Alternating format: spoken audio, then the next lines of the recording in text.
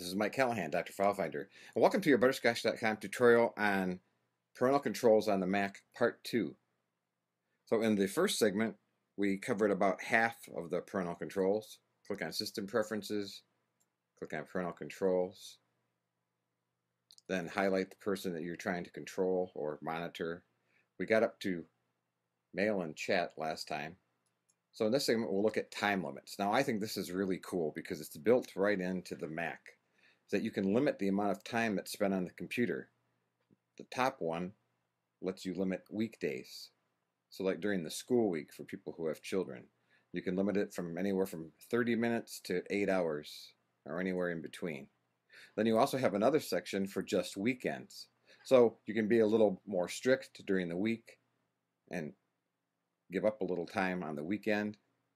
And then you also have special controls for bedtime, like on school nights, no computer after 8 o'clock until 6 a.m. And then you can have weekend, Friday and Saturday time limits. So you can give them a little bit extra time on the weekend and take it away during the week. So I think this is really cool because it's built in. You just go in and check the times that you want, and you can make adjustments as needed.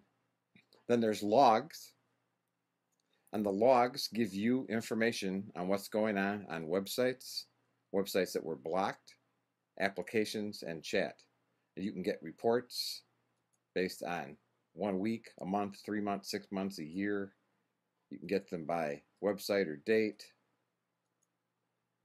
Applications, you can get the application name or the date it was used. In chat, you can get who they were talking to and what date it was. So the Mac has some excellent parental controls built right in, and that concludes part 2.